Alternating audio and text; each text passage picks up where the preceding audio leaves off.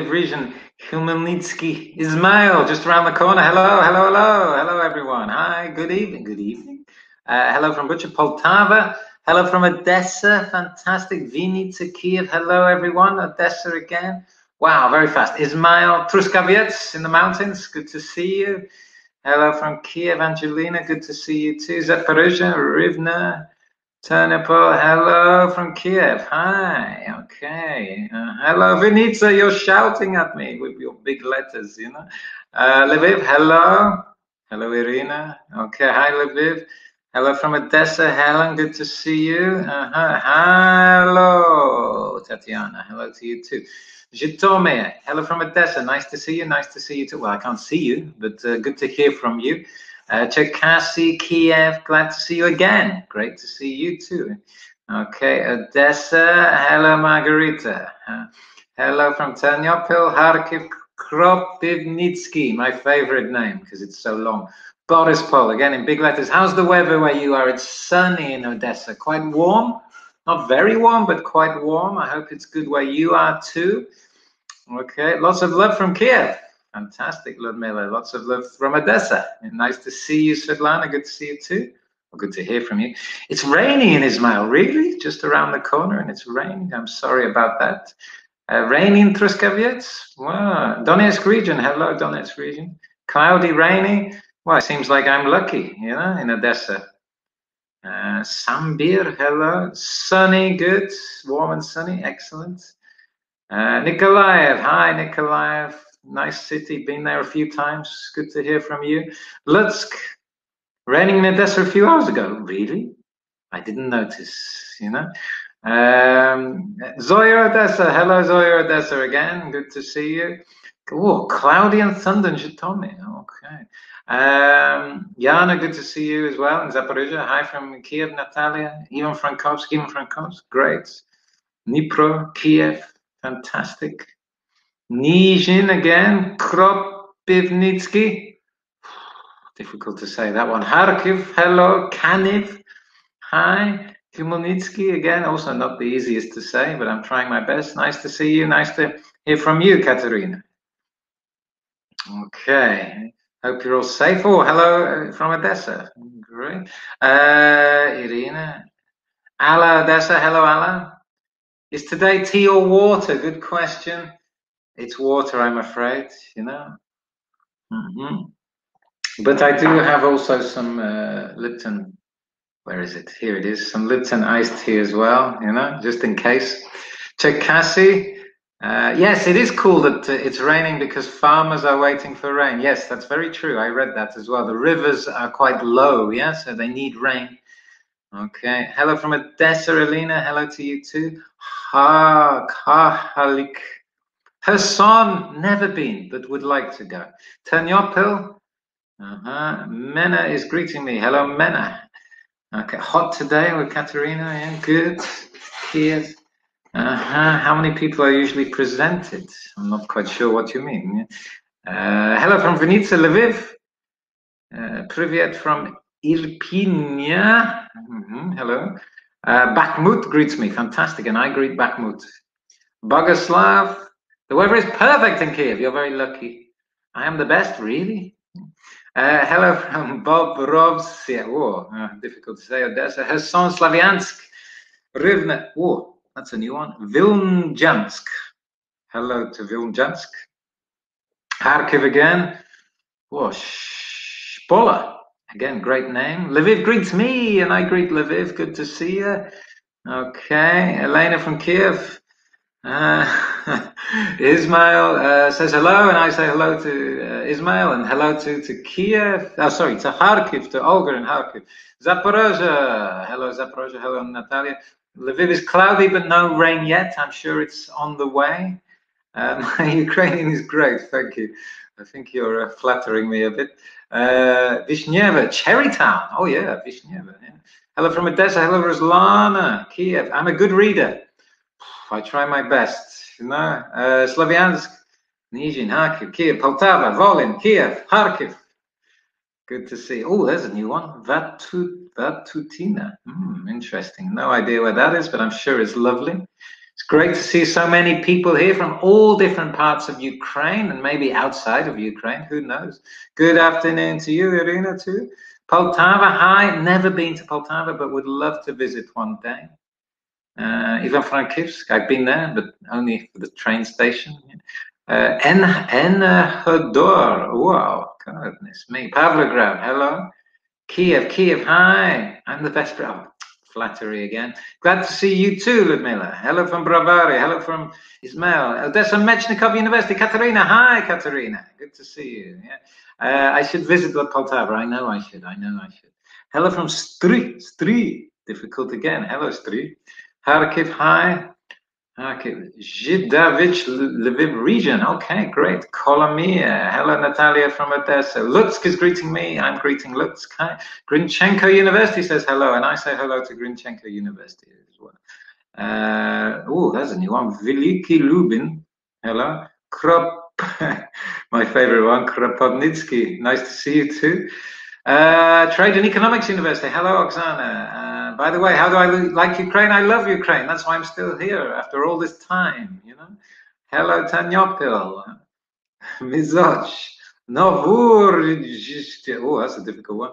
Nice to see me. Okay, Shargara. Chernomorsk, just around the corner. Lovely, sunny Chernomorsk. Hello. Hello from Odessa. Hello, Elena. Nice to see you too, Irina. Hello, Ivan Frankos. Best wishes from Vinica, and best wishes to you too. National Fine Arts and Architecture Academy. Fantastic place. Hello, Victoria. Novi Rozdil in Lviv. Nice to see you too, Ruslana. Hello from Kharkiv. Okay, guys, we're going to be starting in about 2 minutes. Just waiting to see if everyone's coming in and they've switched on their sound and their video. Hello from Kharkiv. Dnipro. Hi, Dnipro. I've never been to Dnipro, but I'd like to go. Been to Kharkiv a few times. Nice city, like Kharkiv. Sokol. Nice to see you, Sokol. Chernihiv. Yuzhny. Again, just around the corner. But I've never been to Yuzhny. Can you believe it? Yeah. Which cities have I visited in Ukraine? Quite a lot. I can pass my geography exam. Lexical Approach University. Hello. Ternopil Pedagogical University. Nice to see you too, guys. Okay, Transcarpathia sounds so exotic. Nice to see you too. Butcher always reminds me of meat. That name, Butcher. Khmelnytsky, Korostyshiv. Okay, where am I from? I'm from England. Usually is the best, I'm sure it is. Hello, Odessa. Hello, Rima in Odessa. Odessa Mechnikov. Hello, Elena. Nice to see you.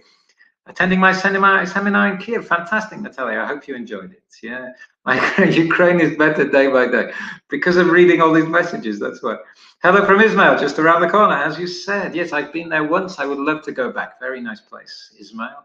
Actually, I went there at the end of April, I remember, and the weather was very warm. Yeah, I've been to Lviv quite a few times. Fantastic city. National University of Construction and Architecture. Nice to see you, Svetlana. Yeah. Kiev Polytechnic Institute is also greeting me. Hi, Kiev Polytechnic. Nizhin, very nice Ukrainian accent. I try my best, you know. Okay, I'll be glad to visit you too, Dina. Borispil, very nice airport. That's what I know about Borispil.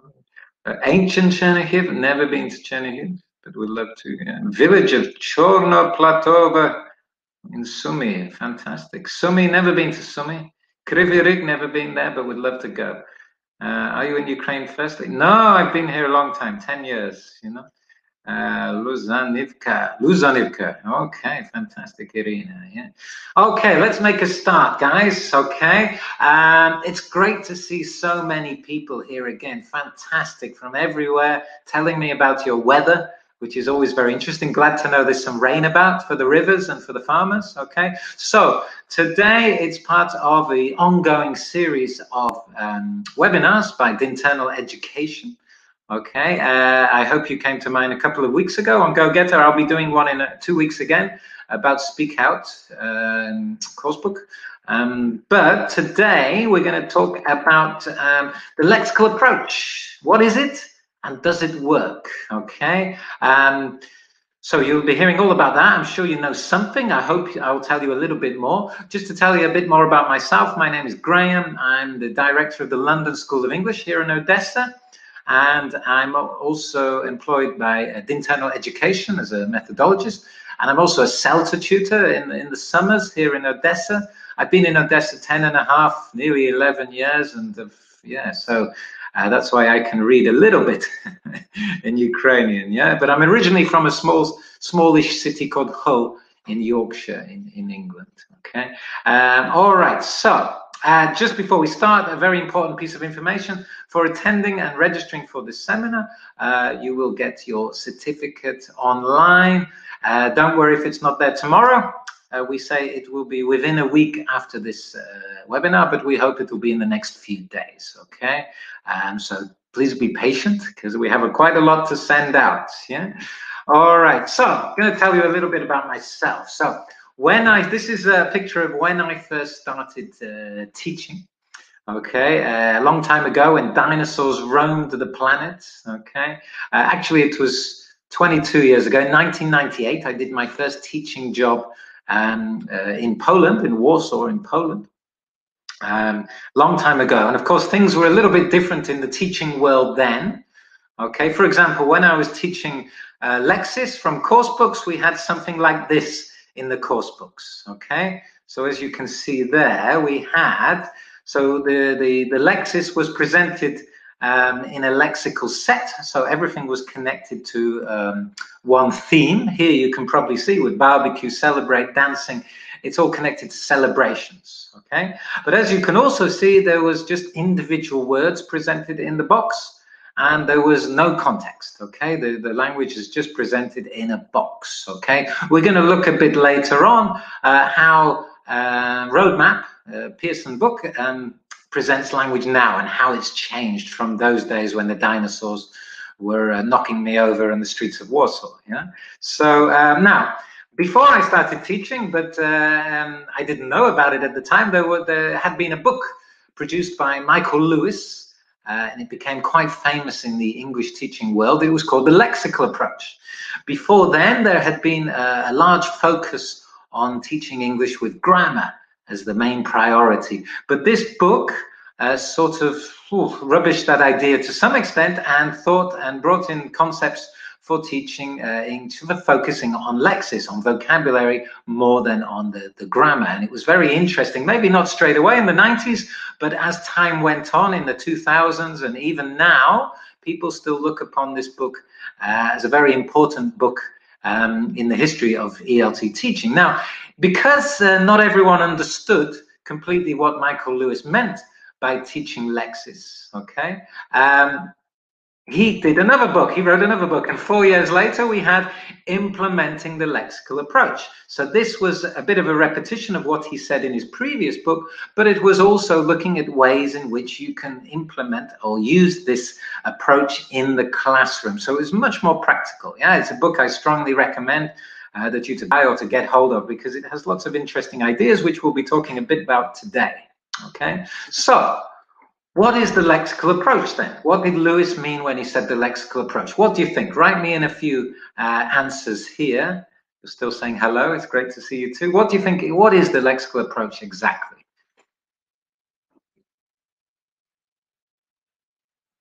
Excellent. Words, collocations, idioms, more speaking, yeah. Vocabulary use based on the context. Good.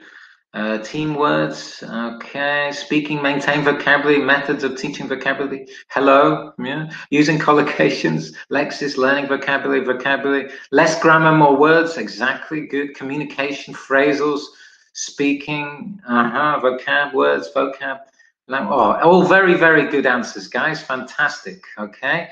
And you really, yeah, you've really nailed it there. Excellent, okay. So this is what I've got though. Okay, now as you can see, I've got some ideas here, but unfortunately I forgot to put some of the letters. Okay, can you please write in again? What do you think the missing words are here? Lexis, looks like it, pretty good. Lexics. What else? Chunks, very good, yes, choice. Massive exposure, excellent, very good. You seem to have read this book, maybe, yeah? Hello, I'm not sure that's one of them, but hi. Memorable, memorizing. Oh, good. Okay. Memorization. Oh, excellent. Frequency. Fantastic. All right. Lexis. Frequency.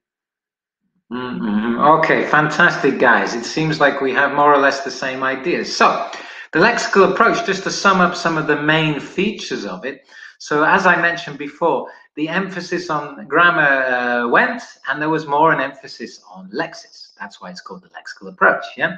And there was chunks of language, okay? An emphasis on, so not just individual words, but on chunks, so maybe 4 words, 3 words, 5 words, okay, in a row. Because as you know, when we speak, we rarely speak in individual words, unless you're a teenager and speaking to your parents, but we usually speak in chunks, you know, one chunk, then another chunk, then another chunk. Memorization, it was also important. You had to, all of the chunks that were being taught, you had to remember them, okay? That was important, of course, for speaking fluently. Word frequency, now this was interesting. So before computers and what we call corpus studies basically was recording how much native speakers were using certain words and collocations and fixed phrases. And with this information, course book writers could then start to think about what they should include, which language they should include in their books, in their course books. Before that, the course book writers, I think, were just using what language they enjoyed using or which they used themselves, but maybe it wasn't very frequent. There's some words that I use all the time, but I know that other people don't. So corpus studies really focused on what words were frequently used in the English language, and then you could include them at lower levels. Yeah, so elementary and pre-intermediate would have more frequent words. Rules were out, sorry, grammarians, and patterns were in, patterns of language, okay?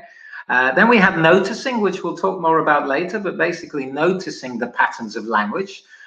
You could call it consciousness raising, awareness raising. So students would be asked to look at all the collocations, all the patterns in a text, okay? Input and exposure. So this was all about, Lewis said, what's very important here is the input. I mean, like students should be reading a lot of texts and noticing how the language is used. Authentic texts were pretty important, and also listening as well, okay? So that was very important. Students needed to have a lot of language going into them, okay? So these were the key features, really, of the lexical approach, okay? And then we had some famous, well, in my world anyway, famous quotes from Lewis himself and from John Sinclair. The first one, as you can see, more meaning is carried by lexis than by grammatical structure.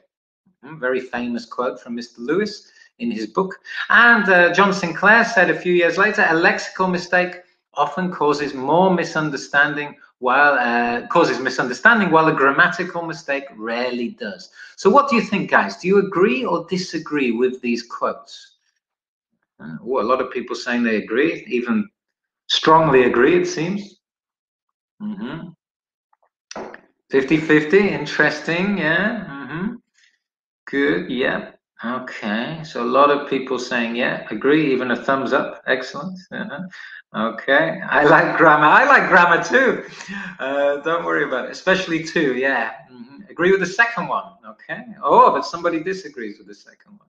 Language is grammatized lexis, fantastic. Another famous quote from Lewis, I believe, you know, agree for sure. Well, what I said is I think they're both more or less true, okay? I don't ever like to say, if you're ever in one of my classes, I never say a rule is 100% because usually you can catch me out later, yeah, when it's not 100%. So I'm saying it's more or less true, okay?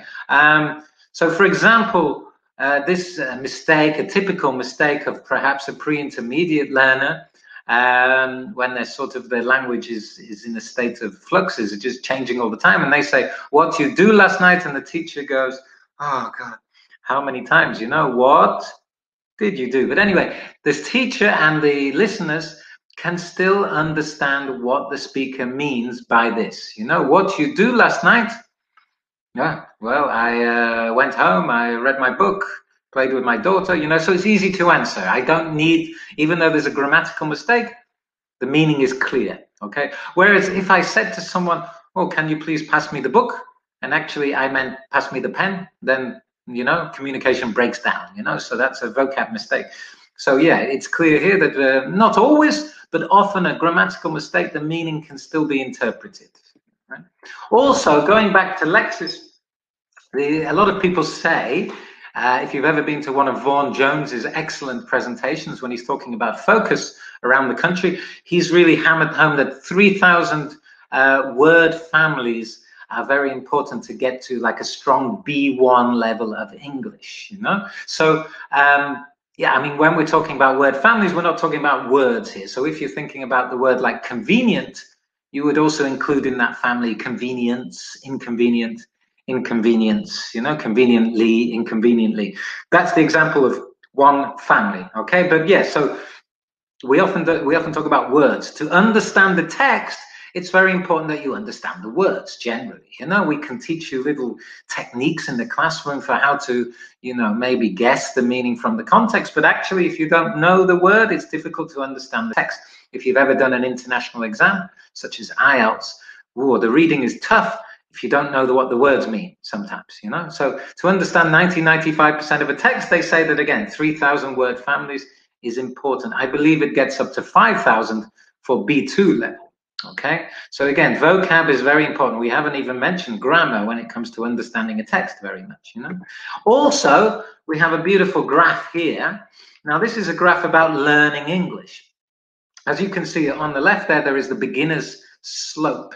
Okay, so when you learn English at the beginning, hopefully, if you do your homework and what the teacher tells you, and you maybe do a little bit of work outside the classroom, you start to learn pretty quickly. Yeah, so yeah, beginner's level, elementary, even pre-intermediate, you're thinking, oh, this is all right, this isn't bad. That's why it's nice as a teacher to teach lower levels sometimes, because you see the progress quite quickly, you know. But when you hit intermediate level or upper intermediate level, progress usually slows down, okay, because you hit what is called the intermediate plateau, okay, where the speed of learning, it's sort of a pretty natural thing, just slows down a lot. You get frustrated perhaps, and then you drop out because you think you're not learning quick enough.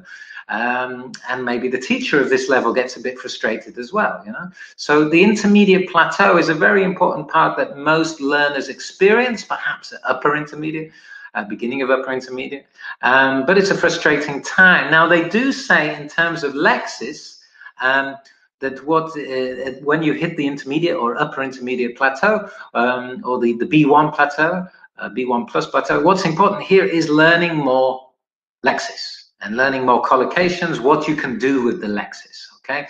By this point, when you've reached the end of intermediate, you've probably learned most of the grammatical structures. Of course, you're not using them completely accurately, but they are more like slips when you make mistake rather than an error. So that's what they say, more words from this point onwards and what to do with the words is important, okay? So to beat the plateau, if you like, then you have to learn more words, more collocations, more phrases, okay?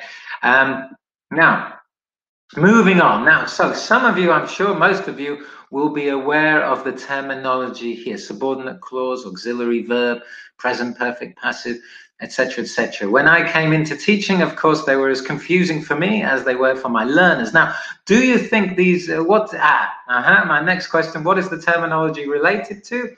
Of course, yeah, a lot of you are putting grammar. Now, we're not going to go into detail about the subjunctive. Goodness me, we haven't got enough time. But yeah, you're right. They are all connected to grammar, okay? And most of us and our students are pretty comfortable with these, with this terminology. Now, the lexical approach brought in a whole different range of terminology. If you look at this, okay? So again, I'm going to give you a couple of minutes. Can you please write what, I've already mentioned one or two of these. Can you write what these phrases mean? Collocations, excellent.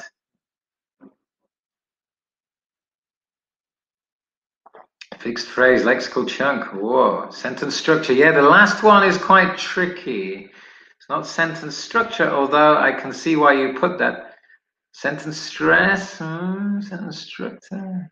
Semi-fixed, excellent, fixed. Oh, stem. Who put that? Fantastic. Well done. Okay. Sentence stem. Yeah. Okay. Style. So let's have a look. So yeah, collocation, as a lot of you put, fixed phrase, lexical chunk, semi-fixed expression, and sentence stem, as a few of you managed to get there. Well done if you got that. That was probably the rarest one out of the lot of them. Okay, so these are all the new vocab, the new terminology that came in, that is starting to come into course books more and more as well. Okay, now let's look at them one by one to check we know what they mean and why they are useful for the lexical approach. So just before we get to that, just to tell you that a chunk is actually the umbrella term for all of the other expressions. So you can say a fixed expression, a collocation, they're all part of a lexical chunk. Okay, so if you're not sure, just say it's a lexical chunk. Okay, all right, so now let's look at collocations first. What are they? Tell me what collocations are. How can you define what is a collocation?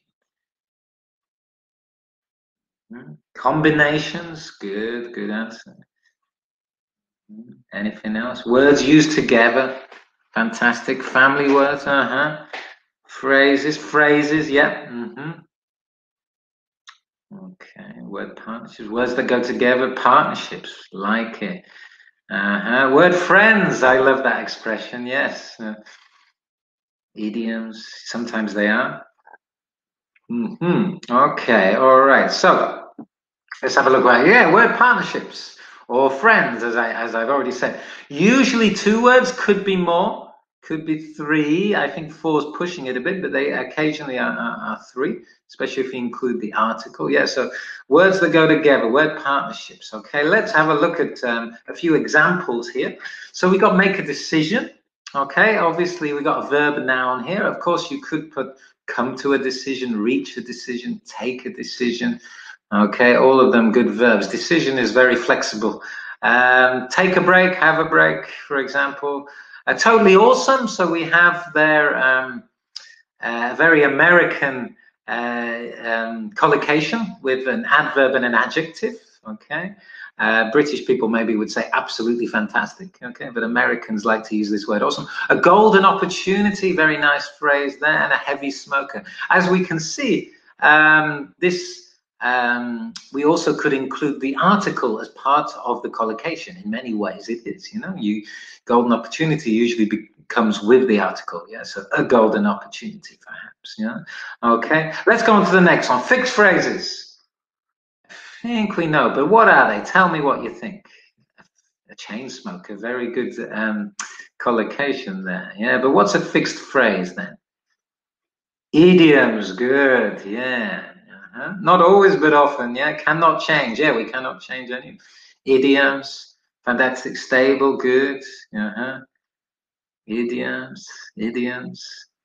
Words cannot be changed, idioms. Fantastic answers, guys. Well done. Okay, let's have a look then. So yeah, what I've called them is self-contained expressions. So they are, they are just, you can't change them, basically, yeah. They are fixed, as in the name tells you. So includes idiomatic expressions, as a lot of you mentioned. Let's have a look here. So as we can see, the poor cat, but yeah, there's more than one way to skin a cat. So the meaning that there's more than one way to do something. One of my favorite idioms. Of course, if you change cat to dog, it just wouldn't make sense. There's more than one way to skin a dog. Nobody says that unless you're trying to be amusing. But yeah, so yeah, it's a good example of an idiom, a fixed phrase that you can't change. Okay, by and large. Again, okay, I can't, it's sort of the meaning of on the whole or in general. Again, I'm not sure you could change either of the words. This one is a good example, actually, of what we call a binomial. So in English, we have a lot of these expressions, 3 words with the middle always and or sometimes or. Okay, so we have, we can't change the words and we can't change the order of the words, So by and large, we can't say large and by. Okay. Another good example is fish and chips.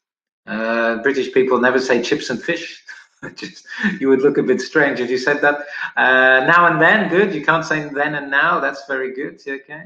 Yeah, and also you would, knife and fork. In English, we very rarely say fork and knife. Pass me the fork and knife. Nobody would say that, you know. So again, these very interesting binomials. Black and white. Yeah, we don't say white and black, you know.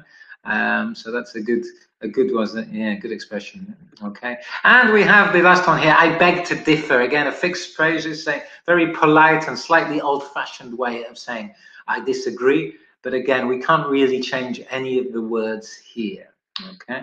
All right. Moving on now. If those were fixed, what do you think about semi-fixed then? What are they? I'm sure it's easy to work out.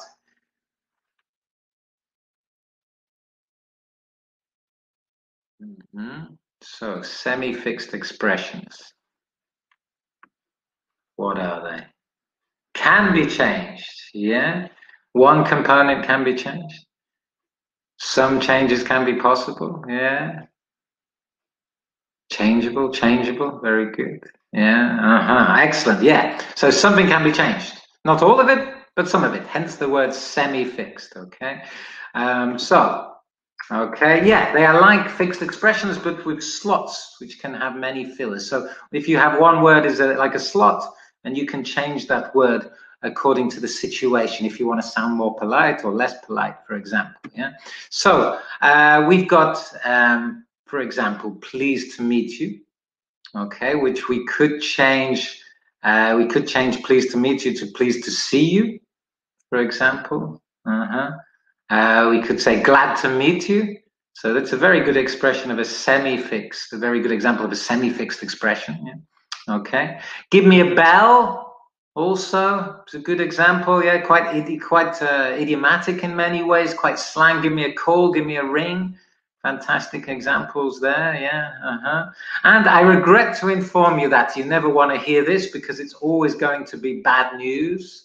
What can you say instead of regret or inform? Sorry. Good. Yeah. I'm sorry to inform you that. Okay. Or I regret to tell you that. Yeah. Unfortunately. Yeah. Okay. So yeah, as you can see, okay, these are all good examples of semi-fixed expressions. Yeah. Fantastic. Okay. Now moving on to the last, but by no means least one, a sentence stem. Now I've put this picture in. The stem of a plant, as you can see, to help you. Any idea what a sentence stem is? Has anybody got any views on this?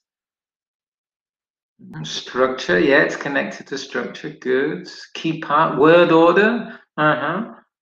Fixed word order. Okay. Subject and predicate. Wow.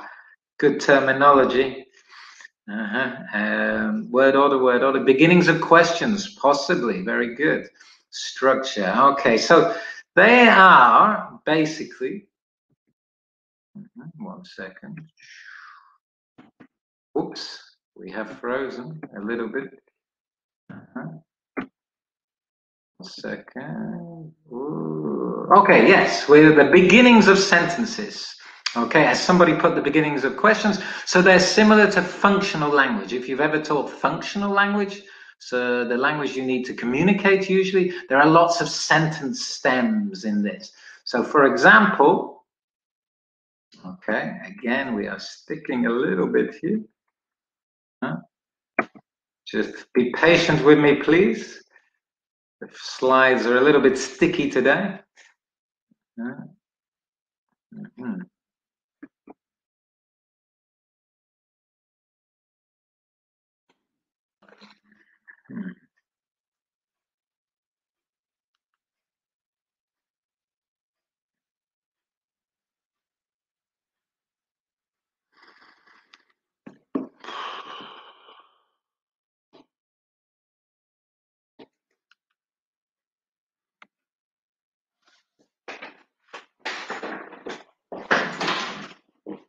Is your internet working there? My thing's just gone off. So I don't think it's computers, guy. I think it might be something to do with the program. Yeah, I think it's yeah. Because I don't connection problem. Please check your internet connection.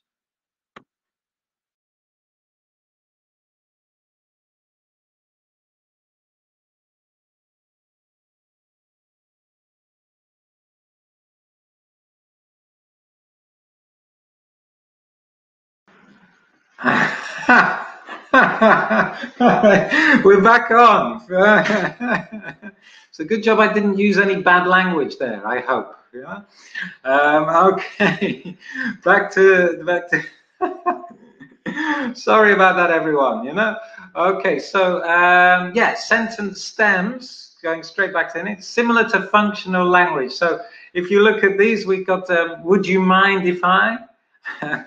Or could you tell me? I was wondering if. So the beginnings of sentence, the stem of a sentence is like the beginning. They're pretty fixed or semi-fixed. Okay, I have no idea what happened, guys, but anyway, the good news is we're back, you know.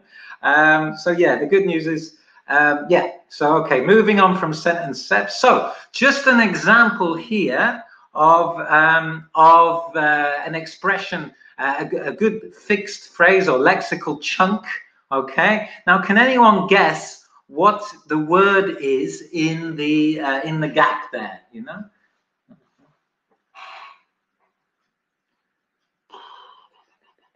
Fruit, freak.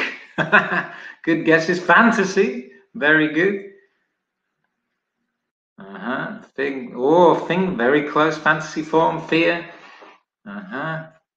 Okay. You're all pretty close. I think one person got it.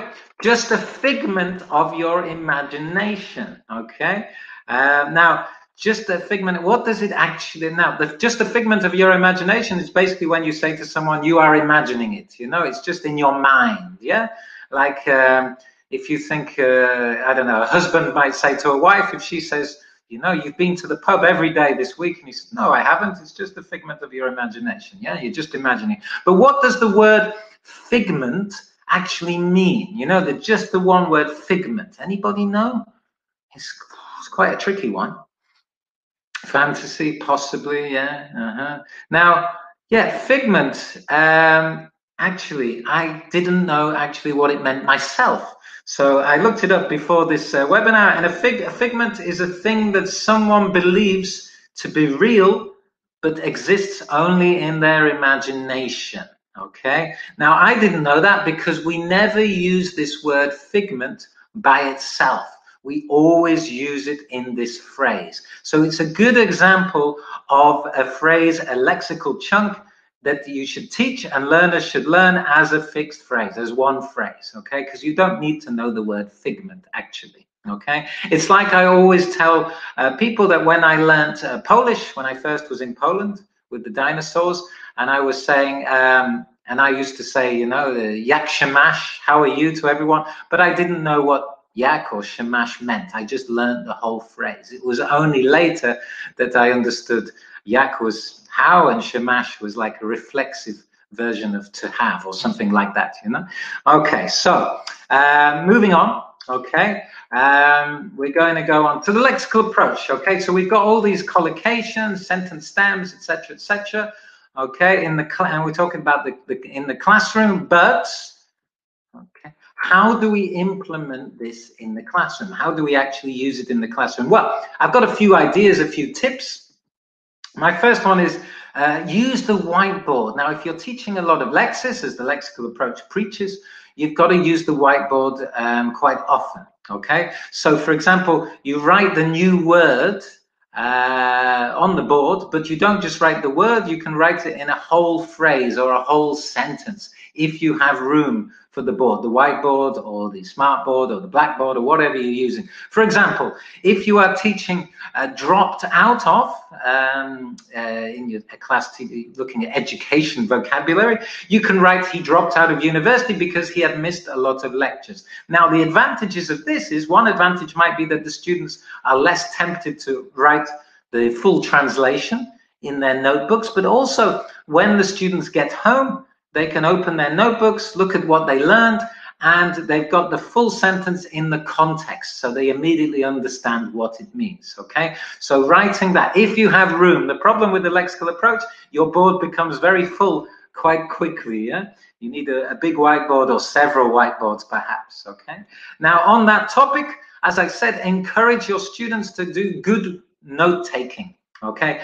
I don't know, but I'm not a big fan of students taking photos of the board at the end of the class, you know? Usually because my board is a bit messy, but also because, you know, are they really going to go home and look at the photos? That's why I try and encourage my students to take down exactly what's on the whiteboard, which is a good reason to write the language in a context, okay? Also, exposure, we talked about this. So exposure is basically contact with the language, and always encourage students to do a lot of reading outside the classroom and a lot of listening if possible. I always tell students to listen to what you're interested in. So if you're interested in football, listen to something in English on football, for example, you know. And songs are particularly good for this because songs have a lot of collocations, fixed phrases, semi-fixed phrases, phrasal verbs, all sorts of good things with lexis. Of course, occasionally, it doesn't make much sense. I have students saying, what does this mean? And I say, I really don't know. You know, it's a very strange, it's not part of British English, you know, but still there's a lot of good stuff in songs, you know. And also, as teachers, we should, I believe, be recycling and reviewing the lexis as much as possible. Good books do this, but I think we need to do it ourselves as well, because they do say that a student should have contact with a new word or phrase 6 times, I think I heard, before that word or phrase is acquired, you know? So not just once or twice, but 6 times, you know? So they need to see it, use it, write it, you know, and then use it again before it actually becomes part of their active vocabulary, okay? All right, so the lexical approach, guys, can we use it when we teach? What do you think? For sure, good answer. Lots of pluses, excellent, agree, good, yeah. Definitely, yeah, sure, yep, good. Okay, all right, so, yes, you've got the same answer as me, okay, which is good. So we can definitely use it when we teach, okay. Now, the problem was, okay, when I started teaching, we had this. Do you remember this from the beginning of the presentation? So we had this, and it was difficult to use the lexical approach with individual words and no context, okay? But these days, we have better books. For example, the new book from Pearson's Roadmap, okay? I'm going to show you a few things that they do with collocations, with fixed phrases, you know, to show you how the teaching of lexis and the presentation of lexis has improved over the last 20 years and is getting better and better. Okay, so if we have a look at a typical unit here, unit 3B, as you can see straight away, it's much nicer on the eye. We have pictures to present the context, we have vocabulary, we have practice, okay, and we also have the heading, catching up, which introduces the topic of the vocabulary. What is catching up? If you catch up with someone, what do you do exactly?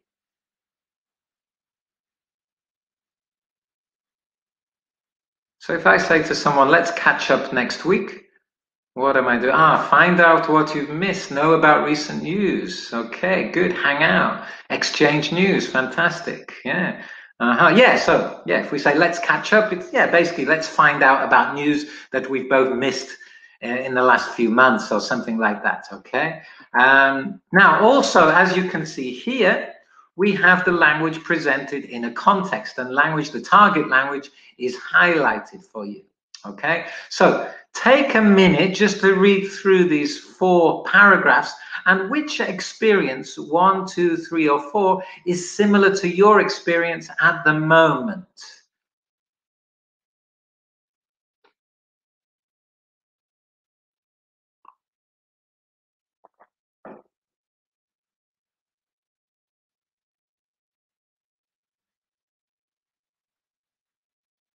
One and two, 1. Yeah, me too, I think, unfortunately. 4, 3. 1, 1, 1, 4. Not many 2s. People don't like to spend time with colleagues, it seems, you know. Fours and ones, yes, I know what you mean. At the moment, especially, it's difficult to get to know new people, of course. Only online, lockdown, yeah. Somebody's put all four. Good. Okay, so you see, in Roadmap, they give you a chance to react to the paragraphs, to the phrases before we analyze the phrases in more detail. So, which phrases in bold do you remember now? Guys, I know I was a bit mean. I didn't tell you to look exactly, but I'll give you just a quick look now. Again. All right. Okay. Have a quick look at that. It's like a test. And then we've got the practice part. Okay. So we go from the presentation straight to the practice. Now, as you can see, I'm not going to look at all of them, but we're going to look at four. So the first one, how do you keep in touch with friends and family? Okay. What about 2, 3, and 4, guys? Write in your answers. What are the missing words here? Get on, good.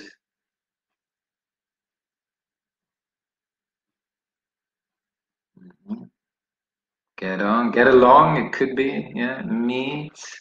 Get on, get on, get on. Okay, all right. Very good. Now let's have a look. So, keep in touch, get on well, keep in touch again, got to know, lost touch, and meet up. Guys, you did fantastic there. Well done, okay? Now, of course, in the classroom, we would then perhaps do a mingling activity or perhaps a pair work activity where we ask questions to our partners or our classmates. Unfortunately, we can't do that on a webinar, but we can dream about it, I suppose, you know? Okay, so as you can see there in this edition of Roadmap, we have context from the pictures, from the paragraphs, chunks of language, not individual words, and personalized productive activities. People are talking about themselves, okay? So that's the good elements of that page. We're going to look at a couple more. Okay, so again, we have a page. This one's from the B2 book, so slightly higher level. And we have, again, the heading splashing out. What do you do if you splash out on something? Can anybody tell me?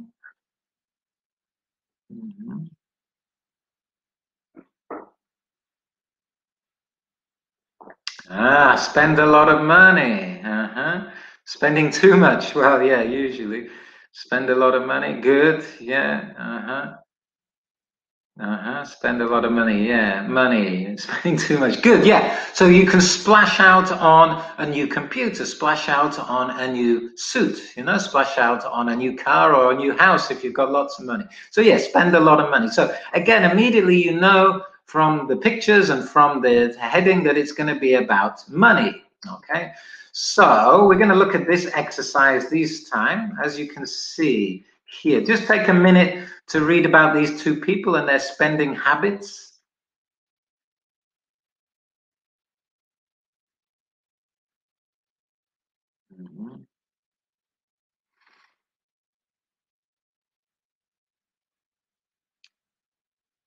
Okay, now I hope you have noticed, because we're going to look a bit at noticing, I hope you have noticed some of the nouns and some of the prepositions that are highlighted here. Okay, now can you remember what the missing words are here? Debt, looking good, yeah. Okay, yeah, get into debt. Take out, fantastic. Okay.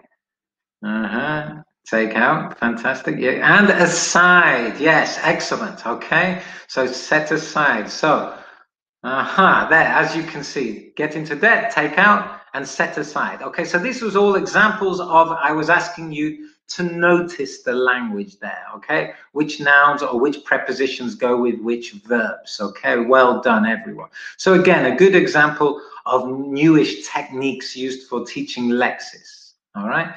Now, if we have a look at the final one, this one's a little bit different, okay? Because this one looks at the functional language. And as you can see here, we have some sentence stems, the beginning of language with the continuation in brackets, yeah? So So this is all about asking someone to do something or responding to requests, okay?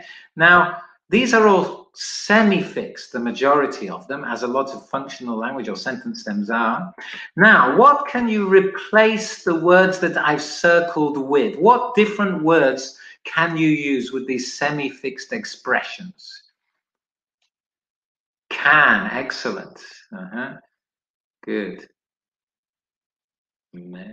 May, perhaps may. Good. Can. Do, yeah. Instead of would, we got do. Good. Would you mind? Sorry. Good. Yeah. So, yeah, instead of could, we could say, can you help me? Of course, can is maybe more with friends or family because it's less polite. We use could, the past tense, when we want to have a distance with the learner. So could is usually the more polite option there. Could you help me? Maybe someone you don't know. Can you help me? Maybe you know, a friend or relative. Again, would you mind looking after my rabbit? Very polite. Okay, again, past tense used because we want to be polite and keep a social distance. You could say, do you mind, if it's more with someone you know. Okay, and then I'm afraid, very formal. Again, maybe on the telephone you would use this, or maybe someone giving you bad news. But of course, we could also use I'm sorry. Okay, I'm sorry, I can't do that. Okay, so good examples here of semi-fixed phrases that you could change according to politeness, sentence stems, and we have good example here, as you can see on the slide, of role plays. Okay, so I love role plays. I hope one day I can do a seminar or a webinar on role plays, and yeah, role plays very useful with sentence stems, with semi-fixed expressions, and the students have plenty of practice using this language. Okay, all right, so that was a little bit about what I think is a fantastic book for teaching Lexis.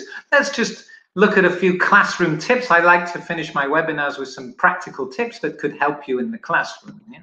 The first one is, yeah, always model and drill new Lexis with the students, okay? This will help them remember it. So I always tell teachers, like, don't forget, if you've got new Lexis, model it, so do it yourself or maybe with the CD, and then drill it, okay? So say it and get the students to repeat it after you. Now, not only does this help with the pronunciation, this will also help the students to remember that phrase. For me personally, when I'm learning new words in a new language, I like to say them aloud. It helps me to remember them. Okay, so yeah, drilling is good for pron, but also good for memorization. Okay, and students enjoy it. I always think any level. And you can do it in Zoom lessons as well. It's not impossible. Slight delay sometimes, but it is possible to do drilling online with online teaching too. Okay, connected to drilling, I would also say, don't forget when you're teaching new Lexis, drill the whole phrase, not just individual words, okay? Remember, as I said before, we don't speak in individual words, so the students should repeat the phrase or the word in a phrase. So, for example, if it's decision, you could start with decision and then come to a decision and then perhaps the whole phrase. It's difficult to come to a decision, okay? Because that is what somebody would say in real life, okay? And you could even decision, come to a decision, difficult to come to a decision. It's difficult to come to a decision. Getting the students to repeat more and more each time, paying attention to the weak forms, come to a decision, difficult to come to a decision, you know? So I love this type of drilling, what we call chain drilling, okay? And it's really useful to drill the whole phrase, I would say, okay? Also, with Lexis, not only with grammar, but with Lexis, give the students a chance to do a controlled written exercise, for example, a gap fill with the new Lexis before they use it orally, okay? So this will help them consolidate the meaning of the Lexis. Students need time to think about it, to consolidate it. You've got your presentation, your drilling, but the students need control practice before they then use it. There's no point getting them to use it orally if they haven't understood what the phrase or word means, okay? So, yeah, controlled written and then oral practice after that, okay? That's what I suggest anyway, okay? All right, so in general, just to summarize the lexical approach, lexis is just as important as grammar. I'm not going to say if it's more important. There's still a lot of grammarians out there, and I love teaching grammar myself, okay? So, but it is just as important, you know, at least just as important. Okay, course book coverage of Lexis since the dinosaurs were roaming Poland and bothering me on the streets. Course book coverage of Lexis has improved greatly. That's the good news. Okay, they have a lot of good exercises in them already connected to language. Roadmap is a very good example. Okay, and when you teach a word, teach it with its friends. Don't just teach it alone. Remember, the word decision, its friend is make, its friend is take, its friend it's come to. Okay, so all of these words you have to teach, put it on the whiteboard, get the students to write it down with its friends. Okay, all right, so guys, that brings me to almost the end of my webinar. I hope you enjoyed it. I'm really sorry about the strange things happening in the background. I really hope I didn't use any bad language, because I couldn't see you, but you could see me apparently. So don't forget that your certificate will be coming to you anytime in the next week. It'll be in a few days, I hope, but give it a week. Okay, yeah, so that'll be coming soon. Okay, I will be back in 2 weeks, going to be talking about Speak Out and the main features and benefits and how you can use that in the classroom. Okay, Speak Out, yeah, so I hope you will join me then. Registration should open soon, so that will be great. Great to see you all again. Also, finally, my lovely colleague Mariana, in 1 hour and 7 minutes, she'll be on Facebook doing Internal Education Live. She's an expert on young learners. She helped write, she was a co-author of Fly High Ukrainian version. She knows a lot about young learners and teaching young learners, much more than I do. And she'll be talking about teaching young learners, answering your questions. And also she'll be talking about ways to start a young learner lesson, and not only face-to-face, but how these ways can work online, because we're all teaching online, me included at the moment. Okay, so thank you very much once again, guys. You've been a fantastic audience as usual. Fantastic knowledge, very friendly. Great that I know all about the weather that's going on all over Ukraine. It's still sunny here at the moment. I hope you get some good weather for the long weekend. I hope you have a great May Day tomorrow. And yeah, I really hope you can use some of these advice. And I really recommend Roadmap as a book. And yeah, guys, fantastic. Have a great weekend. Stay safe, stay healthy, and I'll see you all, I really hope, in 2 weeks. Okay. All right. Ciao, everyone. Bye-bye. Bye-bye. Okay. See you soon. Bye-bye.